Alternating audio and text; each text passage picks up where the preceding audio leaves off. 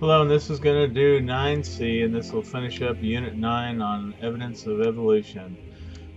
First thing we're going to do is we're going to talk about what homologous structures are. These are structures of different species that actually have similar purposes as well as look and function. And you can see we have the arm of a human, the front leg of a horse, front leg of a cat, the wing of a bat, the wing of a bird, and the flipper of a whale. And if you take a look at the color of the bone structures are very similar in all of these, even including 5. The horse actually had multiple toes at some point, but found a way that the one toe actually became larger with the fingernail material on the outside. But even the whale's got 5, just like us. So what this is, so these are organisms that are showing evolution. They're showing structures from maybe similar ancestors and actually moving from one 4-limbed critter into everybody you see. So a bat, a mouse, a bird, and a crocodile, all being 4-legged. Then we have analogous structures. These are actually structures that are not built the same but have very similar function. You can see a moth. How do you tell it's a moth? You can tell it because of the furry body. You can tell it because of the type of antenna. That's not a butterfly. This is the front arm of a dinosaur, pterodactyl. And then we have the front wing of a bird and the front wing of a bat. And there are those 5 fingers that we're talking about. Analogous. Bird and bat. Unrelated organisms evolve similar structures because they live in similar environments. They have to fly, swim, walk, whatever. Then we have what are called vestigial structures. These are structures that had a purpose at some time but don't seem to have it any longer. No longer required to survive. The appendix probably was part of our digestive system that actually helped with digestion of more starchy foods when we ate more plant material, but right now it has no purpose. In fact, all it can do is kill you.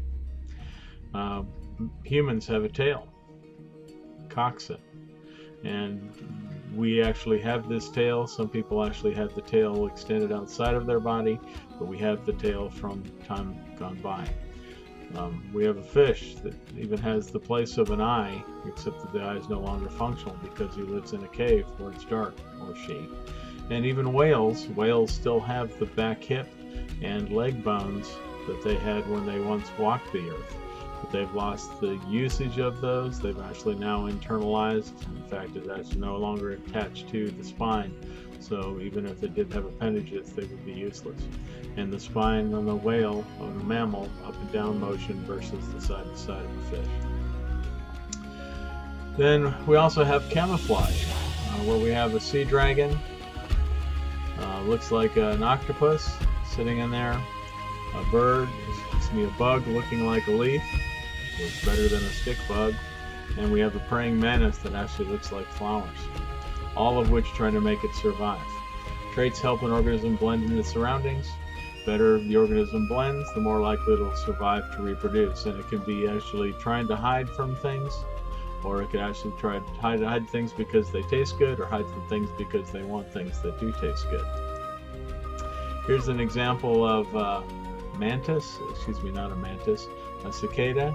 It blends in really well, and I don't know if you can see the moth here. It blends in really well as well. And the cuttlefish camouflage, and I'm going to show you a little bit of this one because I think it's cool. The cuttlefish has taken camouflage to the next level. They can change their color, shape, and texture to blend in with the background. It's hard to believe it looking at these pictures, but all these cuttlefish are exactly the same species. They're simply changing their appearance depending on what's around them. It's called adaptive camouflage, and it's perfect for hiding from both predators and prey.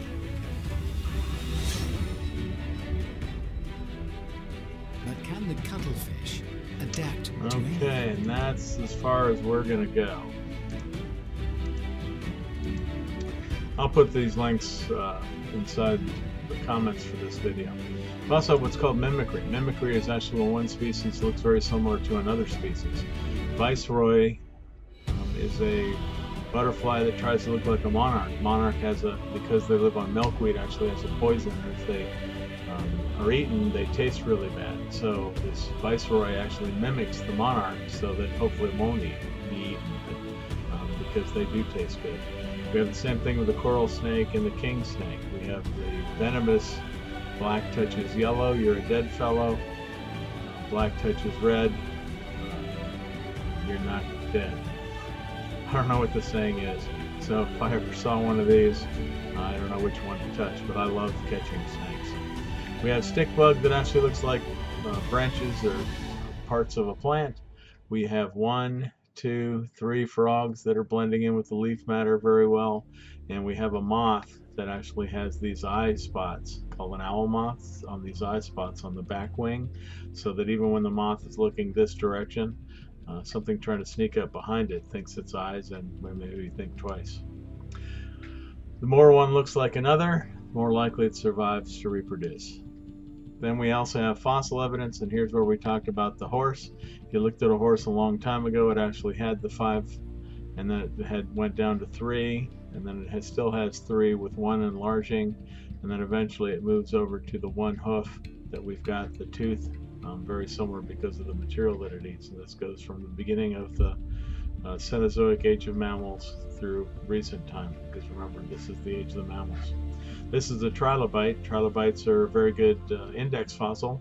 They lived almost everywhere it was water, and they only lived for a short amount of time, and then we had the end of the Paleozoic, which they became extinct and they're gone. Very much like a horseshoe crab, though. When an organism dies, it's removed from the environment as soon as you possibly can. In order for it to be fossilized, something else has to happen. We also have to be able to get this thing to be buried very quickly.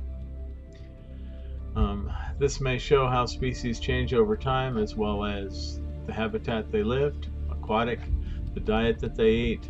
We can get mouth parts. We actually look at the tooth of these ancestral horses, and we can see they still eat plant material, as well as their function. Pretty quick, and swimming in the water with a hard shell to protect it. Embryology, excuse me a second. Embryology, going to show examples of humans, whales, chickens, and turtles. If you take a look at this as a human fetus, this is in the 5th week of development, very prominent tail. We also have gill slits that are visible. This is the front arm, the back leg is just starting.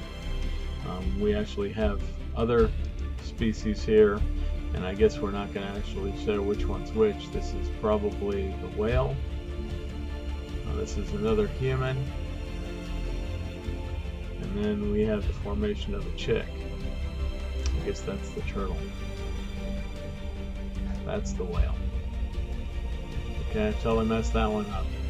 So we have a human, we have a whale, we have a turtle, and we have a chicken. And this actually is what happens when you don't look at these things for 2 years.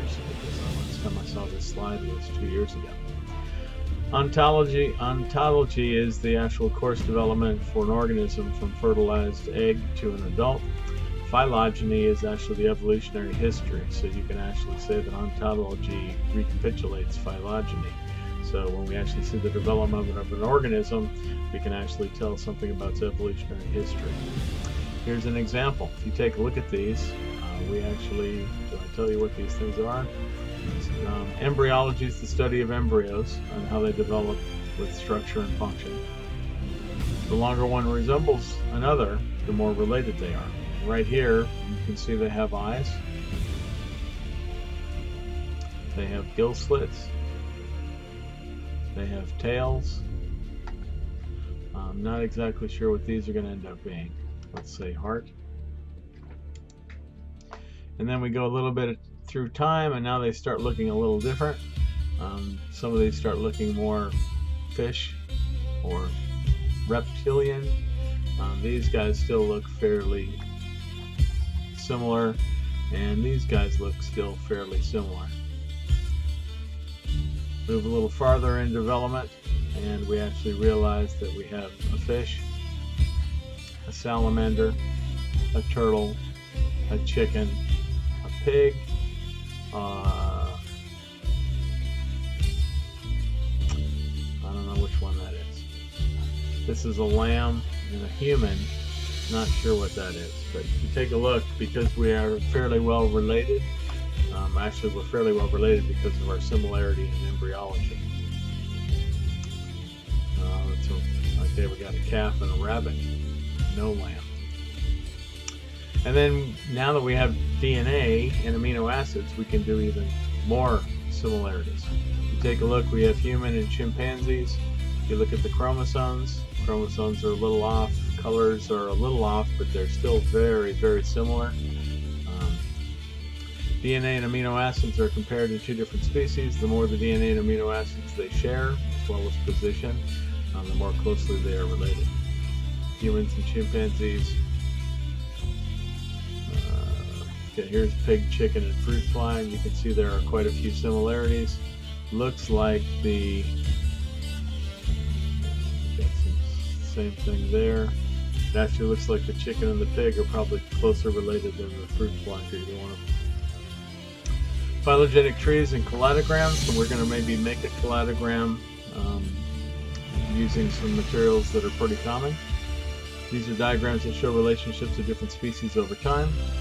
The way it works is we have an ancestral lineage here that cuts this part, and it actually has a speciation. If it continues up here, this particular species would continue, but because it breaks off left and right, this is a speciation event giving rise to two new species.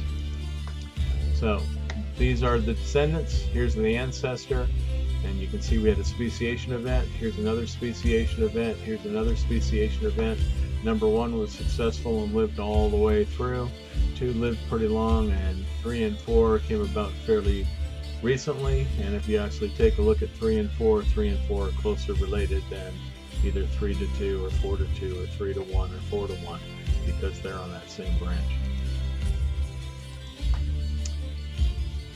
So the diagram shows relationship of different species over time, common ancestor, speciation events, and most closely related because that's shorter branch.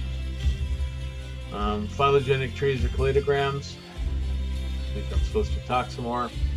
This is actually talking about shared history for B and C. B and C more closely related.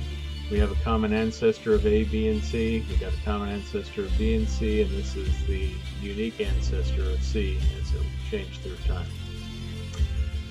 Phylogenic trees look like this. They do the same sort of thing where we have time going through this line and we have speciation events.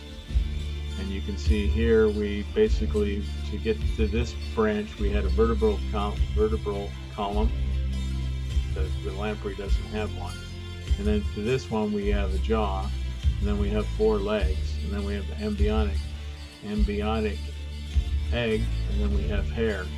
And same sort of thing here. We start with a meat eater, and we go to a cat, and then to a panther, and then we go to a canidae, so we go to the canis, and we go to a mustelid, where we actually go to the musk creatures that actually have those scent glands.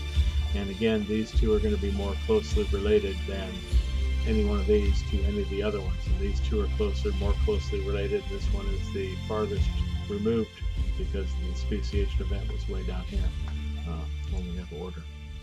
The longer they resemble one another, the more they're related. Evolution for Dummies.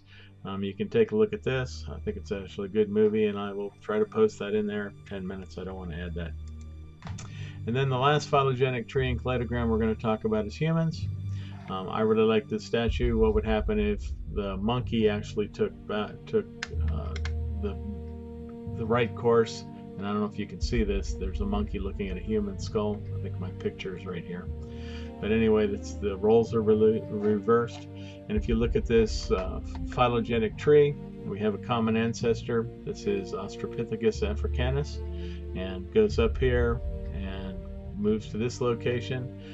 Also, they had a speciation event here, and this one dies out with robustus and bonsai. And then this one actually moves over and becomes a whole lot of different species. all these guys become extinct. All these guys are the speciation events. And then we finally get all the way over to this creature that goes all the way over to Neanderthal, Homo neanderthalis, and Homo sapien. This is actually a Homo sapien too, so we call ourselves now Homo sapien sapien, large brain case, but that's us. And if you take a look at this whole branch, do you see any monkeys? Man did not come from monkey.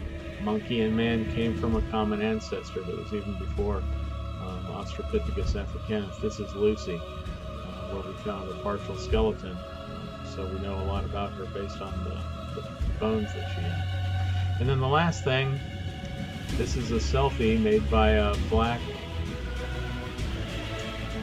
what's this monkey species?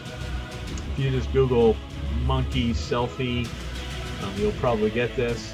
What happened is the monkeys saw the photographer taking the pictures. The photographer left the camera on the tripod, and the monkey went over and took, I think, hundreds of pictures. And this is just one. A lot of them were out of focus. What the heck is the monkey gonna know?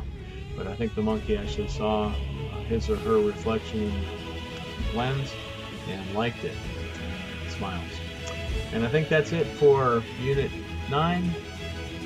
So get ready with that study guide, get ready for the test, because it's coming.